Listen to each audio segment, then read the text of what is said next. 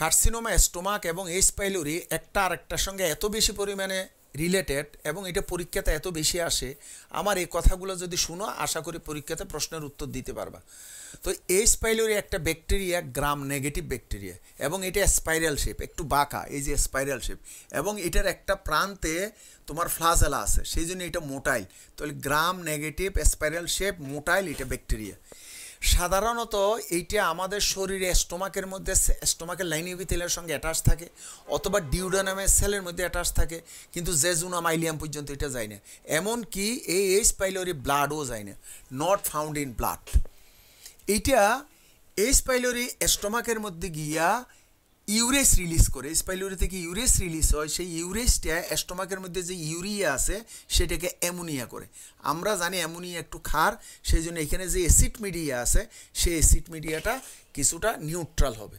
তো এই নিউট্রালের সুযোগে আরও এইচ পাইলোরি মাল্টিপ্লিকেশন হইয়া আরও নিউট্রাল হবে, এবং নিউট্রাল হওয়ার জন্য এখানে আমাদের খাবারের মধ্যে যে ব্যাকটেরিয়া থাকে, সাধারণত আমাদের খাবারের মধ্যে যে ব্যাকটেরিয়া থাকে সেগুলো অ্যাসিডে গিয়ে, স্টোমাকের অ্যাসিডে গিয়ে ব্যাকটেরিয়াগুলো মারা যায়।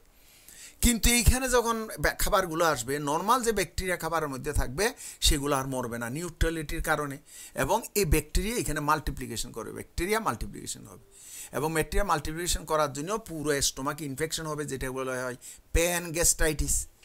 এবং এই এইচ পাইলোরিটা বারবার স্টোমাক সেলকে ইরিটেশন করে metaplastic changes of the stomach sell, এবং এটা ভবিষ্যতে কিন্তু কার্সিনোমা স্টোমাক হইতে পারে। তো এখন আসো, এই এইচ পাইলোরিকে আমাদের ডিফেন্সিভ মেকানিজম মারার জন্য ব্লাড থেকে ইনফ্লামেটরি সেলের মাধ্যমে এখানে ইন্টারলিউকিন পাঠাই। অ্যাজ এ রেজাল্ট গ্যাস্ট্রিক সেলের অ্যারাউন্ড গ্যাস্ট্রিক সেলে ওখানে কিন্তু ইনফ্লামেটরি রিয়াকশন হয়। অ্যাজ এ রেজাল্ট গ্যাস্ট্রিক সেলগুলোতে আশেপাশে ইনফ্লামেটরি রিয়াকশন হওয়ার কারণে উদ্দেশ্য হচ্ছে ব্লাড থেকে ইন্টারলিউকিন রিলিজ করে এইচ পাইলোরিকে মারা।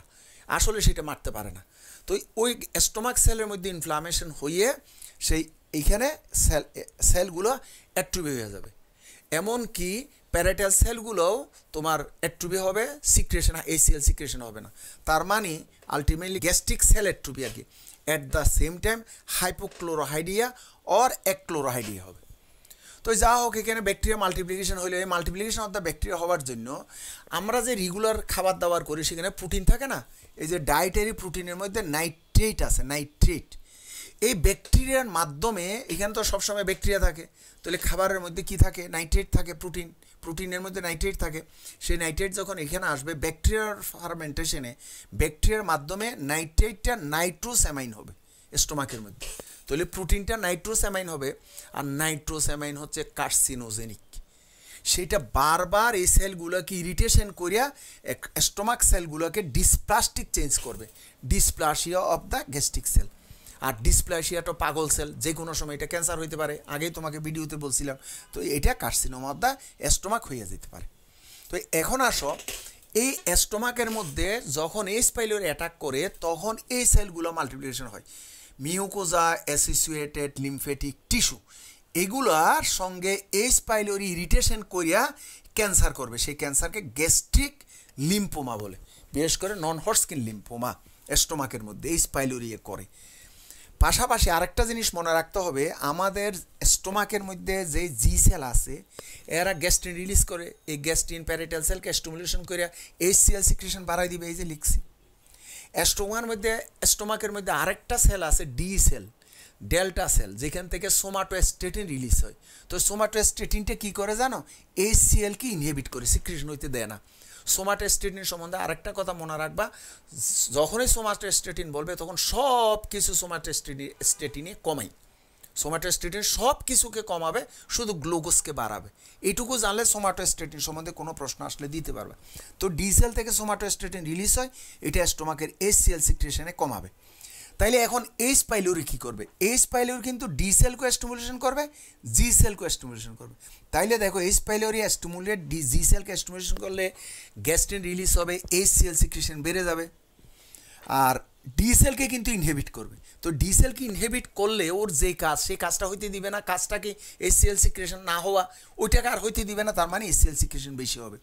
As a result chronic gastric ulcer এবং ক্রনিক ডিউডেন আলসার। তো ক্রনিক গ্যাস্ট্রিক আলসার সাধারণত 70% chronic gastric ulcer due to H পাইলোরির কারণে হয়, আর 90% chronic ডিউডেন ulcer due to H পাইলোরির কারণে হয়, আর বাকি পার্সেন্টেজ এটার মেইন কারণ হচ্ছে NSAID। তো এই হচ্ছে তোমার এখানে এখন। সুতরাং এই এইচ পাইলোরিটা আমাদেরকে কি কাজ করতেছে দেখছো?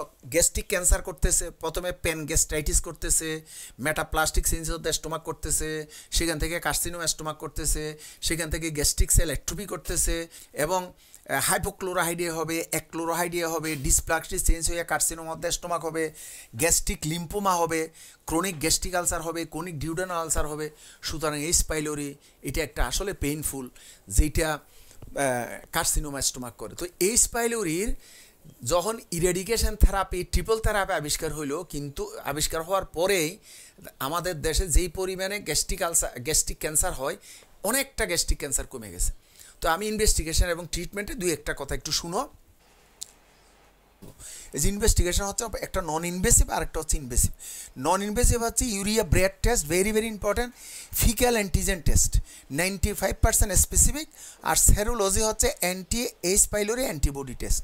এই জিনিসগুলো একটু মুখস্থ করে ফেলতে হবে। আর ইনভেসিভ দেখো, এন্ডোস্কোপি করব। প্রথমে আমরা এন্ডোস্কোপি করে যেখানে আলসারেশন হয়েছে সেখান থেকে টিস্যু নিয়ে আসবো, হিস্টোলজি করব। করে হিস্টোলজিতে আমরা হয়তো ব্যাকটেরিয়াটা দেখতে পারি, পাশাপাশি আমরা একটা টেস্ট করব, সেটা হচ্ছে ক্লো টেস্ট। এই যে CLO, ক্লো মানে ক্যাম্পাইলোব্যাক্টর লাইক অর্গানিজম আমরা টেস্ট। এটি কি? এটা আমি বি চৌধুরী স্যারের ওইখানে করার সময় দেখলাম, ওই যে একটা স্পেসিমেন বাজার থেকে আনে, সেটা হলুদ, সেখানে ওই যে এন্ডোস্কোপি করার পরে যে ইয়াটা ছিল, ওই এখান থেকে যেই স্পেসিমেনটা আনছে, সেটা ওই বাজার থেকে যেটা কিনে আনছে সেই রিয়েজেন্টের সঙ্গে দিয়ে দেয়। তখন ওই রিয়েজেন্টটা প্রথমে হলুদ থাকে, পরে দেখি এটা লাল হয়ে যায়, তখন ক্লো টেস্ট পজিটিভ, তার মানে ওই মানুষের শরীরে এইচ পাইলোরি প্রেজেন্ট আছে। এছাড়া র্যাপিড ইউরিস টেস্ট করতে পারে, আর মাইক্রোবায়োলজিক্যাল কালচার, এটা গোল্ড স্ট্যান্ডার্ড বলা হয় আর কি। তো এখন দেখো ট্রিটমেন্ট আমরা কি করব। ট্রিটমেন্ট এইচ পাইলোরির ক্ষেত্রে আমরা সিমটোমেটিক ট্রিটমেন্ট করতে পারি, PP ইনহিবিটর দিতে পারি, তারপর কিছু লাইফস্টাইল মডিফিকেশন করতে পারি। সবচেয়ে বড় জিনিস হচ্ছে ইরেডিকেশন থেরাপি অফ এইচ পাইলোরি, এটা হচ্ছে ট্রিপল থেরাপি আমরা দিতে পারি। তো বর্তমানে এটা আরও বইতে ভালো করে তুমি একটু দেখে নিও ট্রিটমেন্টটা। তবে আমি মনে করি যারা গ্যাস্ট্রিক ব্যথাতে ভুগতেছে এবং কোনো ওষুধে কাজ হচ্ছে না, যেহেতু এইচ পাইলোরি এটা একটা পানিবাহিত, এবং আমাদের এটা একেবারে বাংলাদেশে, এটা ডেভেলপিং কান্ট্রিতে এটা খুবই কমন। সুতরাং কোনো অবস্থাতে যদি ইপিগ্যাস্ট্রিক পেইন না কমে, তাইলে আমি মনে করি ট্রিপল থেরাপি একটা ডোজ খেতে পারে। এখন আসো আরেকটা দামি জিনিস যেটা পরীক্ষাতে একেবারে বারবার আসে, সেটা হচ্ছে এইচ পাইলোরির ভিরুলেন্স কোন কোন ফ্যাক্টর ইনক্রিজ করে। এই যে ফ্যাক্টর ফর ইনক্রিজ ভিরুলেন্স, এই যে ভ্যাকুলেটিং সাইটোটক্সিন, VAC-A, সাইটোটক্সিন অ্যাসোসিয়েটেড জিন, এরা এইচ পাইলোরির কার্যক্ষমতা বাড়াই দিবে। অ্যাডহিশন মানে VAP-A, এটা হচ্ছে একটা অ্যান্টিজেন যেটা এইচ পাইলোরির শরীরে থাকে। আর আমাদের শরীরে যে স্টোমাকের যে লাইনিং এপিথেলিয়াম, ওইখানে একটা অ্যান্টিজেন আছে, এটা লিউস বি। ওই লিউস বি এর সঙ্গে এই এইচ পাইলোরির এই VAP-A লাগে, ওই VAP-A-টার উপরে নির্ভর করবে এইচ পাইলোরির ভিরুলেন্সি। আর একটা হচ্ছে আউটার ইনফ্লামেটরি প্রোটিন A, এই যে আউটার ইনফ্লামেটরি প্রোটিন A। এখন দেখো এইচ পাইলোরি অথবা অন্য কোনো কারণে যদি স্টোমাকে ক্যান্সার হয়, তাইলে আমরা ইনভেস্টিগেশন কি করব। ইনভেস্টিগেশনের মধ্যে আমরা এন্ডোস্কোপি করব, তারপর এন্ডোস্কোপি করার পরে ওইটার হিস্টোলজি নিয়ে হিস্টোপ্যাথোলজি করব, CT স্ক্যান করব, বিভিন্ন ইনভেস্টিগেশন আমরা করব। তো ট্রিটমেন্টের মধ্যে কার্সিনোমা স্টোমাকের মধ্যে আর্লি স্টেজটাতে কোনো ক্লিনিক্যাল ফিচার ডেভেলপ করে না, শুধু ডিসপেপসিয়া হয়। ধরো তোমার কাছে যদি আর্লি স্টেজে তুমি ডায়াগনোসিস করতে পারো, রুগী কিন্তু যেই ধরো 80 বছর বাঁচার কথা একটা রুগী, আয়ুষ্কাল 80 বছরই বাঁচবে। আর যদি অ্যাডভান্স কেস হয়, রুগীটা 80 বছর বয়স পর্যন্ত বাঁচার কথা, 8 মাসও বাঁচবে না। একটা মানুষের 50-55 বছর অথবা 45-50-60 বছর বয়স হয়েছে, উনি কিছু খাইলেই ওনার হজম হয় না, আমার পেট ভরা লাগে, ডিসপেপসিয়া। তাইলে তুমি ওনাকে একটু এনজাইম দিবে, তার PPI প্রোটিন পাম্প ইনহিবিটর দিবে, এগুলো দেওয়ার পর ওনাকে কিছুদিন পর আসতে বলবা। আসার পরে বলবে যে ডাক্তার সাহেব আমার তো ভালো হয় নাই, আরও বেশি হয়েছে, তখন তুমি একটা এন্ডোস্কোপি করতে দিবে। তো আর্লি কার্সিনোমাতে স্টোমাকে যদি এন্ডোস্কোপি করিয়া যদি ডায়াগনোসিসটা হয়, তাহলে তখন সার্জারি করলে একটা প্রগনোসিস ভেরি ভেরি গুড। সেই জন্য 40, 50, 55, 60 বছরে যদি কেউ কিছু খাওয়ার পরে যদি বলে যে ভরা ভরা পেট লাগতেছে, তার মানে ডিসপেপসিয়া, মানে বদ হজম, হজম হয় না, তখন তুমি এই জিনিসটা একটু চিন্তা করে করবা আর কি। এখন আসে অ্যাডভান্সে কী হয়, ওয়েট লস হয়, তারপর আলসার লাইক পেইন হয়, অ্যানোরেক্সিয়া, নোশিয়া, জন্ডিস, অ্যাসাইটিস হয়। তো এই অ্যাডভান্স কার্সিনোমা স্টোমাকে কয়েকটা জিনিস তোমাকে মনে রাখতে হবে, যেটা সিঙ্গেল বেস্ট আনসার এমসিকিউতে আসতে পারে। সেটা হচ্ছে স্টোমাক থেকে যে ক্যান্সারের সেলগুলো থোরাসিক ডাক দিয়া এদিক দিয়ে আসবে না, আমার ব্লাডে আসবে না, সেটা হচ্ছে ওই সুপ্রাক্লেভিকুলার রিজনে, ওই যে ভার্কুস গ্ল্যান্ড আর কি, ওখানে সুপ্রাক্লেভিকুলার লিম্ফ নোডটা পালপেবল হয়, এটা হচ্ছে ট্রোসিয়ার সেন।